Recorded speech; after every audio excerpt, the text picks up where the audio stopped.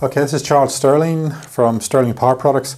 Just giving you a quick chat on the differences between a battery-to-battery charger and a split charge relay, and why you should not be using a split charge relay on your vehicle if you have a Euro 6 engine. And well, you shouldn't be using it anyway, but Euro 6 particularly bad, and I'll explain why.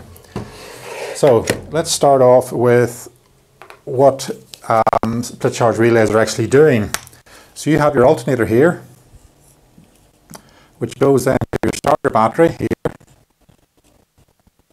And then on your camper van you have your secondary battery system, be it 1 or 2 batteries. So that's the auxiliary battery system. Now, what a split charge relay does is really very simple. You simply come off your starter battery to the split charge relay, which just simply either voltage activated or ignition activated. All it does is join the 2 batteries together. That's all it does. It doesn't do anything more than that. It simply links your starter battery and your auxiliary battery together. That's it. Now with Euro 6 we have a problem. With Euro 6, I don't want to go through everything that you have with the Euro 6 engine. You can go to our YouTube videos. It tells you about regenerative braking and the Euro 6 engines, etc., etc. But fundamentally what a Euro 6 engine is doing, or the ECU is doing, it's jumping from 12.4 volts up to 15.5 volts. So when you're driving along, it stays around the 12.4 volts. When you put your foot on the brakes or slowing down, it jumps up to 15.5 volts and rams lots of energy into the battery. Now this works on the starter battery for 2 reasons. Number one, you'll find that your alternator on the Euro 6 engine has jumped way up in size. Your previous models were probably 70, 80 amps. Your new models will be 160 up to 260 amps. Also, your starter battery will have got larger as well. The older starter battery was probably 60 amps. The newer one will be 100, 120 amps. So that'll have got bigger as well. Now, the whole reason for this is that your ECU drops down to 12.4 volts and discharges your starter battery by about 20%, so that when you slow down or brake, the voltage can shoot away up to 15.5 volts and fire lots of juice really quickly into your starter battery. And then when you drive off again, it drops down to 12.4, and that electric you dumped in the starter battery leaks out and runs the vehicle free. So that's the quick version of what your Euro 6 is doing. Now let's add a relay to your splitting system. So the first and obvious thing is, when the vehicle's at 12.4 volts, the ECU is designed in order to discharge your starter battery by 20%. So say for the sake of argument you had just left a site and your secondary battery was full, then this system here is going to drop down to 80%. So the first thing that's going to happen is your starter battery or your auxiliary battery is going to discharge into your starter battery and then discharge down to 80%. Because at the end of the day, they both join together and they're both going to do the same thing, so they're both going to discharge. Now bear in mind, this could be at 12.4 volts for an hour. If it was daylight and your battery was fully charged, you're just driving down the road, it could be there for an hour. So you're not charging the secondary battery system, and B, you're discharging it. So that can't be a good thing. Now let's take it when you do brake or you do slow down and the voltage shoots up to 15.5 volts, and everybody goes, well, that's wonderful, we're really going to charge our battery. Well, you are absolutely going to charge your battery. So let's do the 15.2 or whatever voltage it is. That varies dramatically from, we've seen Fords at 15.2, 15.4, we've seen Renaults at 17 volts. So we're going to do this now, the big jump, and see what happens. So if the alternator jumps to 15.5 volts, you're going to get 15.5 volts here. Well, you've joined the 2 batteries together, so you're going to get 15.5 volts here. Now, you've got two very major problems are going to happen here. The starter battery is only designed to drop by that 20%, so they've taken that into the maths. Let's say your auxiliary battery here is empty.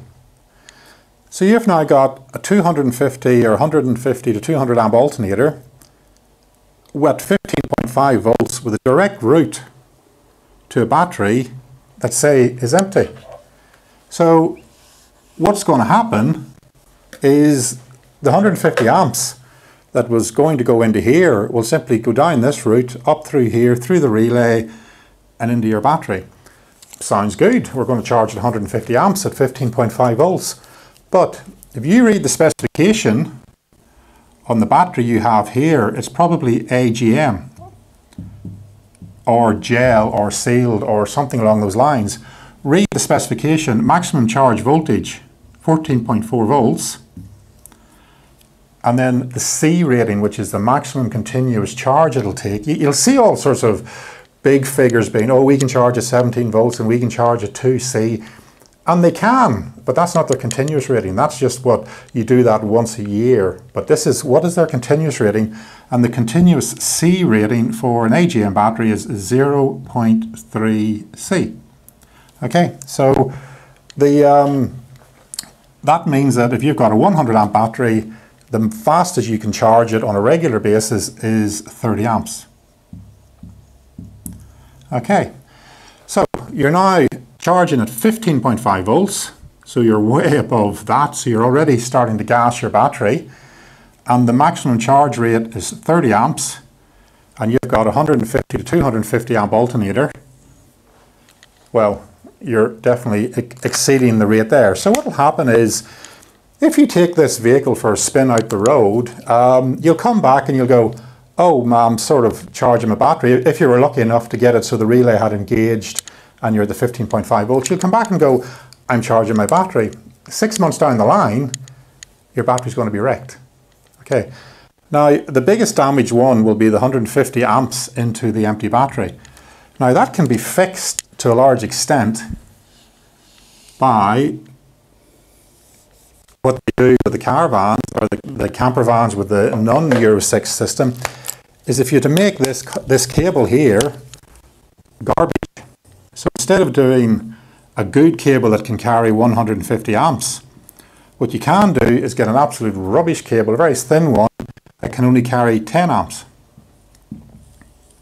Okay, so that means that when the vehicle goes on to the 15.5 volts and it wants to ram 150 amps down your system into your second battery system, the cabling is so bad that it limits it to 10 amps. Now, if that's what you want, and if that's what you're going to use because you're going from campsite to campsite, you would get off with this. As in, from the safety point of view, you're better doing the thin cable thing. From the performance point of view, it's absolutely appalling. I mean, you're just going to devastate the capability of your vehicle. Now, I mean, if you're happy with that, that's okay. If you're not happy with that and you think you've purchased a vehicle that you can drive up the road and do wild side camping, then what you've got here is absolute garbage. First of all, when you're 12.4 volts, which could be most of the day, you're doing absolutely nothing down the system. And then when you do jump to the 15.5 volts, which the whole point of this 15.5 volts on regen braking is to ram juice in quickly. So you're putting 150 amps into this battery and you're putting 10 amps into your battery, which is where you want the power. Now, I would suggest to you that this is unfit for purpose. If you have bought your vehicle on the illusion that you can use it for camping or wild side camping, then absolutely unfit for purpose. If you've bought it to go from campsite to campsite and you don't want to stop at the side of the road or stop overnight or stop somewhere else and then charge the vehicle battery the next morning, that's fine. But don't complain about it when you find your batteries aren't charging. So there's the problem with the Euro 6 and the relay. Basically, it boils down to either you're going to destroy your battery if you put in a good relay and a good charging cable, or if you put in a rubbish relay and a rubbish charging cable, you're just not going to be able to charge your batteries efficiently or effectively at all. Either way, you're going to not get the best results that you could do from your vehicle. So if we were to replace all that with, instead of a relay, which is what some people are doing, most of the builders now are using a thing called the battery-to-battery charger, which is, this is your split charge relay, and this is a battery-to-battery charger. There is a difference. This is 100 years old, this is 2 years old, and yet look at the size difference. So this is obviously doing something that this isn't. Okay, so let's just put in the battery-to-battery charger. So you go with the same type of cable over to the same place over there. So what a battery-to-battery charger does that's different than the relay is when you're at the 12.4 volts, it doesn't mind. It will take the 12.4 in, but it'll put out 14.4. When you jump up to 15.5 volts and you get all this high power, which is going to do all the damage, you can put 15.5 volts in and you still get 14.4 volts out. So when you're low, we boost it up. When you're high, we drop it down so that your battery is seeing it's rated, or it's what it's expecting to see for its charge voltage. On top of that, when you're on boost, or when you're on that short term, when you're trying to boost charge the batteries, and you're trying to put 150 amps in, so 150 amps will come up to our product, and our product will go, no, we're not giving 150 amps. We will give out 30 or 60 or whatever you have purchased. Product you purchased, you bought a 30 amp, will only give you 30 amps. So if you only got a single battery, the most you want to charge it is 0.3C, which is 30 amps. We'll give you 30 amps. If you have two batteries, you can charge up to 60 amps. By the 60 amp battery-to-battery charger, your batteries will last you 10 times longer, and they'll fully charge because there's no back feed. When you're at the 12.4 volts, we're not feeding anything back, and the system isn't switched on.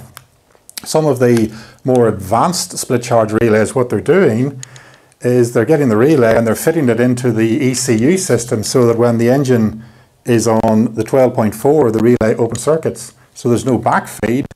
Well, that's a good thing, as in you're not back feeding, but it doesn't alter the fact that you're also not charging. Whereas then when they go on to the boost, they rely on the rubbish cables to act as current limit. So your actual effective charging using this is very, very, very low, absolute minimal. And if that's what you want, that's fine. If you want to charge your batteries right, charge them fast, charge them efficiency, this is what the professionals are using. So what you need to do, if you bought a new camper van, check if you can find a relay for the split charge relay. If you've found a split charge relay, read the front of it. It'll probably say 40 or 50 amps. And if it's a 40 or 50 amp relay on a 150 amp alternator, you'll guarantee the cables going to it are absolute garbage. So check that out, check the cabling, and then go to the person who supplied you the vehicle and just use the term not fit for purpose. I say, if you have bought it for off-road camping, this is 100% not fit for purpose. Okay, go and check your vehicle out and see whether you've got one of those or one of these or something similar. I mean, it doesn't have to be our product, but at least a battery-to-battery charger. Okay, thanks then. That's the end of that one. Thanks then. Right, let's knock that off and see if that worked.